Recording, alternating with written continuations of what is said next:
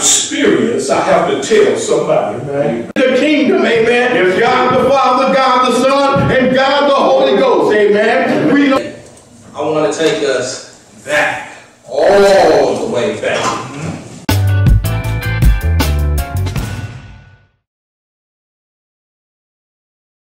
Here we go.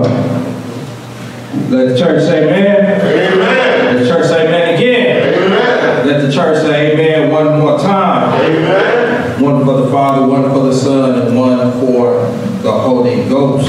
Yes, sir. Once again, it is always a blessing to be in the house of the Lord just one more time. Amen. That means God saw fit that there was still work to be done. And I'm just grateful that He allowed me to be one of His servants on this day.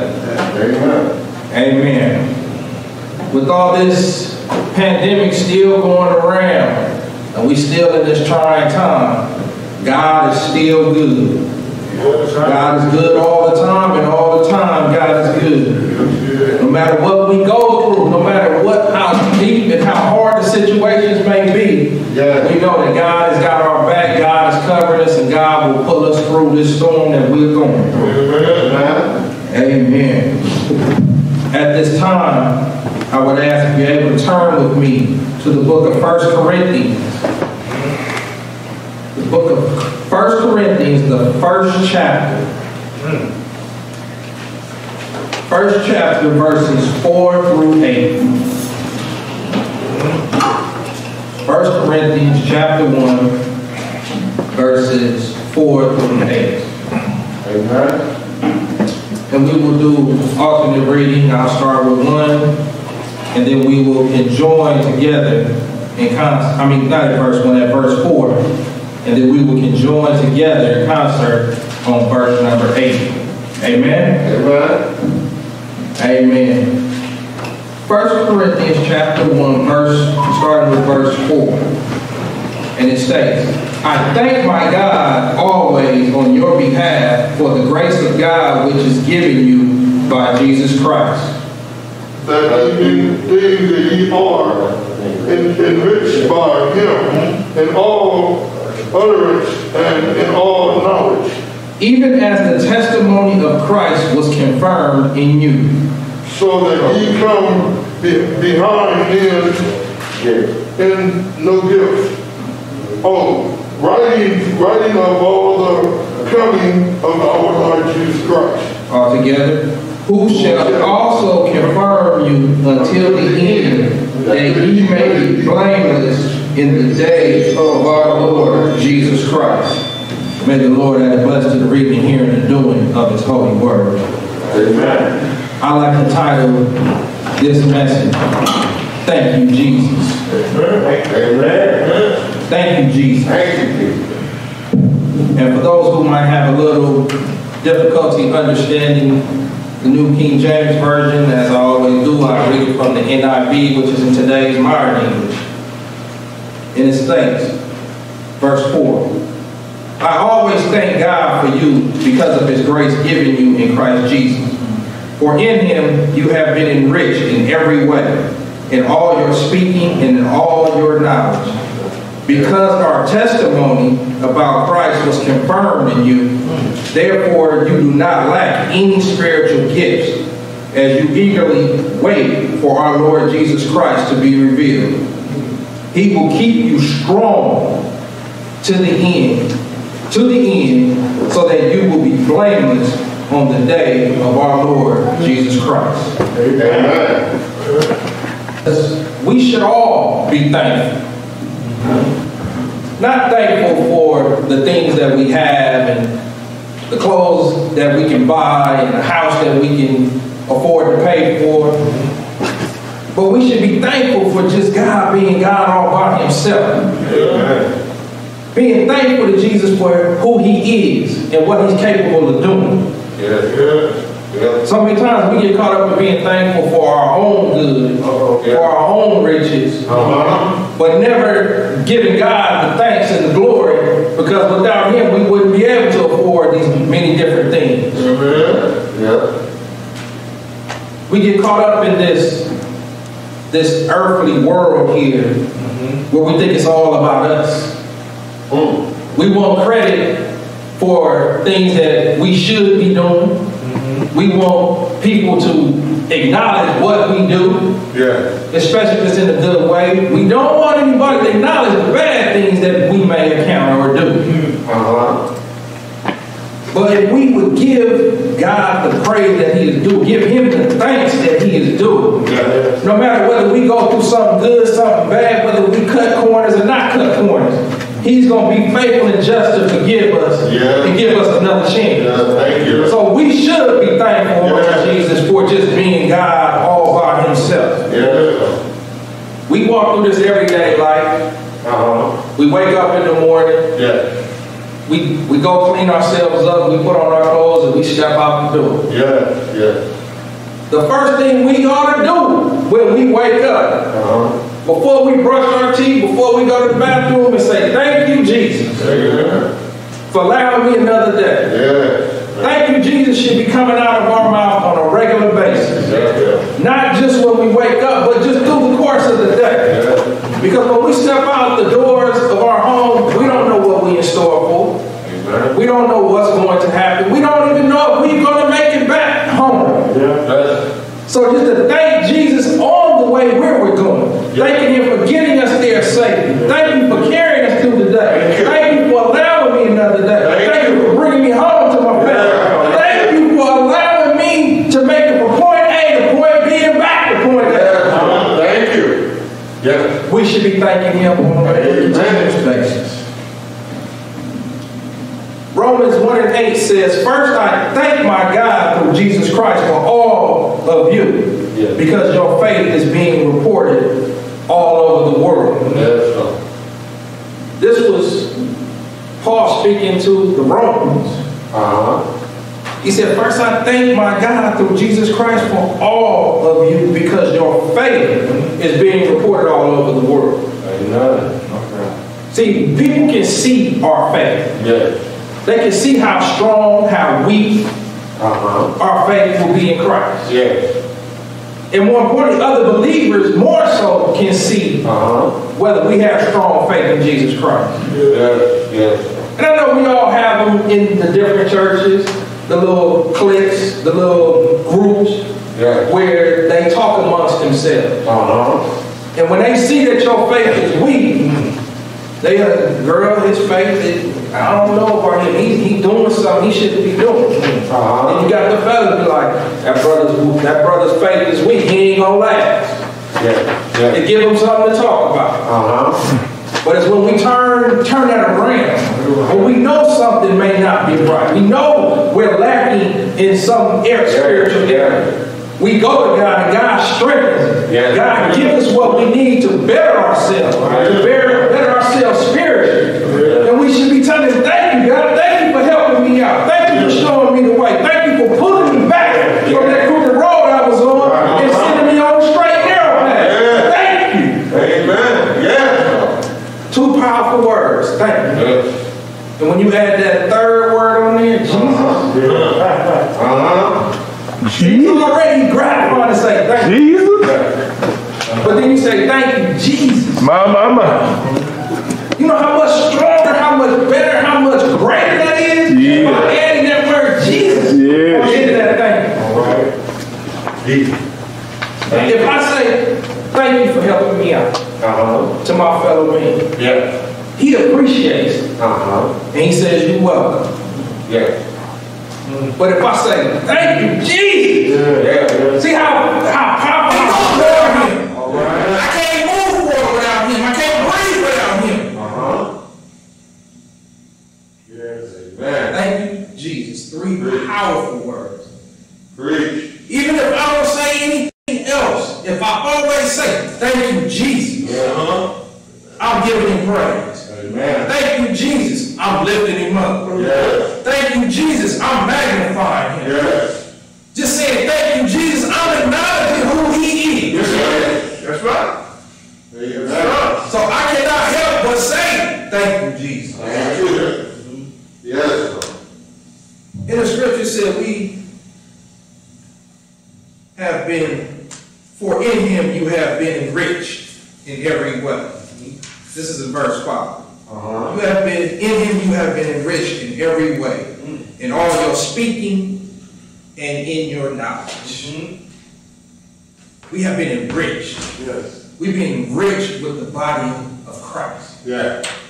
With our knowledge. Uh-huh. The more we learn about him, Yeah. the more we can speak on him. All right. And when we speak on him, Yeah. those ears that are open begin to hear. Yeah. They hear that knowledge. Yeah. And what's the first thing they say? Well, that brother and that sister got some knowledge. Yeah. They must be really into God. Because we're enriched. It's like we're embedded in that richness of Jesus Christ. Amen. But someone who is not enriched in Jesus Christ, it's not that they can't be. It's because they don't know him. Yeah. They don't understand him. They don't learn about him. They don't study him. Yeah. They don't read his word. If you don't read your word, how can you be enriched? If you don't know who he is, how can you be enriched? If you stay away from church, how can you be enriched? If you don't listen to what the pastor's saying, how can you be enriched? You gotta pay attention. That's how we are enriched. And the believers, oh, they can tell when we enriched. Enriched in his blood. He said that we are highly favored because we are his children. We are highly favored because we are children, because we enriched in his blood. We enriched in his life. We enriched in the blood of Jesus. Thank you. It says enriched through our speaking. When we go to conferences, or just it doesn't even have to be, Bible related. Someone who is speaking and knows what they're speaking about, you get a clear understanding. You don't need them to go back and repeat it again. But here, being enriched with our speaking is speaking on God, speaking of God, giving those who may not know him and the pardon of their sins, giving them a clear understanding of how he saved the world, how he saved them, and how they can be a better person. But that's all because we're enriched in Jesus Christ. We're enriched with our talking. We're enriched with speaking. We're enriched in our knowledge of who he is. I don't know about you, but I can't see myself not being enriched. Because not being enriched means I have nothing to do.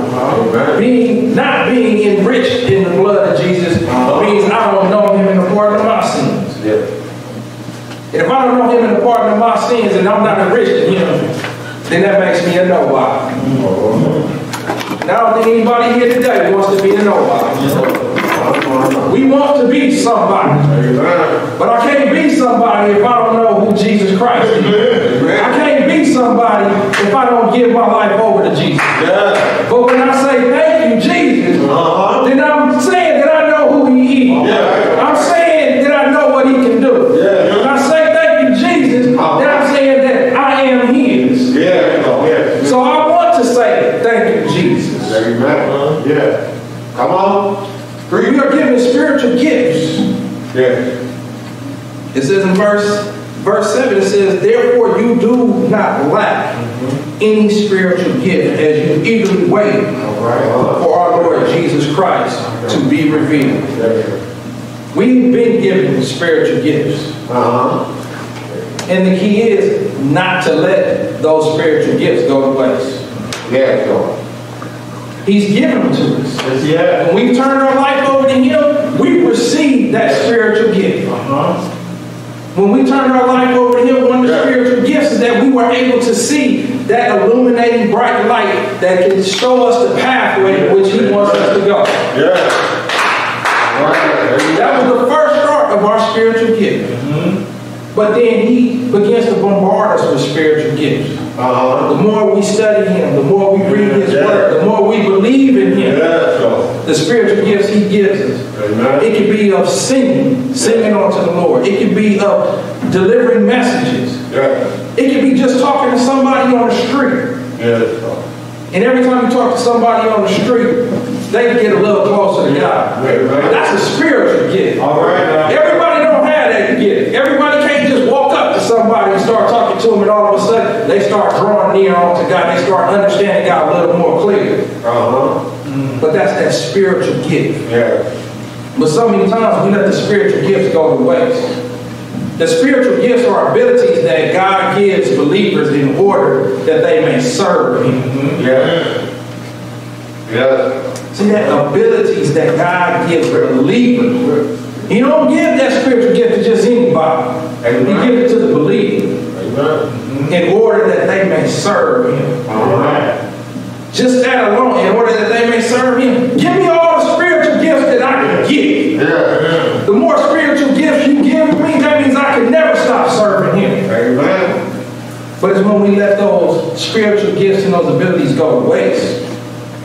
We don't use them. We closet them. We put them up on the shelf. Lock them up in the closet. Yeah. And when we do that, what happens? Everything starts going wrong. All right. People not listening to us. We can't draw. And it's not us who draws them, but God uses us to draw people onto Him. But that can't happen when we put our spiritual gifts in the closet up on the top shelf where the kid can't get to. And when you can't get to that spiritual gift, you instead of doing this, you jump to try to get it. Then you got to go get a ladder. Then you don't have a ladder tall enough to get it. So that spiritual gift is just sitting up here on the top shelf. And now you can't do the job that God sent you to do. Woo. But it's when Jesus comes into play. Yes, Lord. Yes. You say, Jesus, I'm sorry. Thank you for giving me these spiritual gifts. Yes. All of a sudden, that gift, that spiritual gift that's up on this top shelf that you've been jumping to get, when you come back into that closet, guess what? It's eye level. You just stick your arm out and get the gift. Hallelujah. Yeah. But that shows how great God is. When you do what you're supposed to do, and you do what's right, guess what? Anything God gives you is right there at eye level sight. And you can reach out and grab it. You don't have to stretch up here. You don't have to get the ladder. You don't have to jump. You don't have to stand on nobody's shoulder to get it. It's right there where you can grab it. Yes, it is. Yes. Thank you, Jesus, will make things so much easier. Thank you. The more we thank Him, the easier our life becomes. The more we thank Him, the easier it is to walk through life. The more we thank Him, is the more that we lift Him up. 1 Peter 1:13 says, therefore prepare your minds for action. All right. Self-control. Set your hope fully on the grace to be given you when Jesus Christ is revealed. Some of us don't even know that grace was already given us. Grace was given us when He died for us.